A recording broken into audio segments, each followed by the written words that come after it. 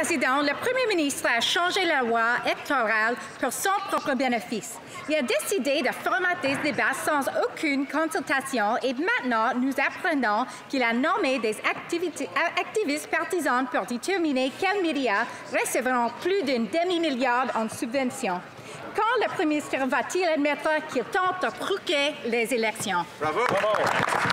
Ministre des institutions démocratiques. Monsieur le Président, c'est un jeu dangereux qui joue les conservateurs, qui sont en train de traiter de minimaliser et undermine the integrity of so many of our democratic institutions, whether it's the CEO of Elections Canada, the Commissioner of Canada Elections, the Debates Commissioner, and now independent journalism and media. Mr. Speaker, these games have to stop. Our democracy depends on it. Thank you, Mr. Speaker.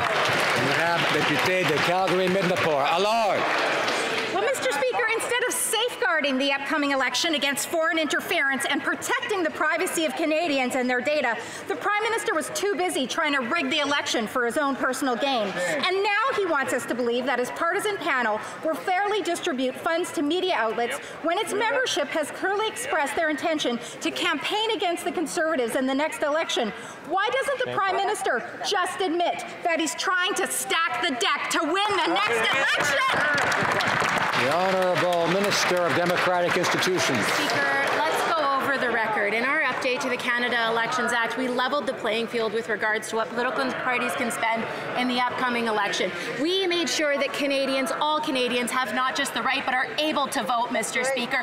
We also made it easier for Canadians to be informed about, get this, how to vote, Mr. Speaker. We've re-empowered the CEO of Elections Canada to speak to Canadians about voting, and we've given the Commissioner of Canada Elections even more power and authority to ensure that this Elections Act is fair and it's being able to be enforced. Let's talk about that, Mr. Speaker, and let's make sure that we're all working for democracy. Thank you, Mr. Speaker.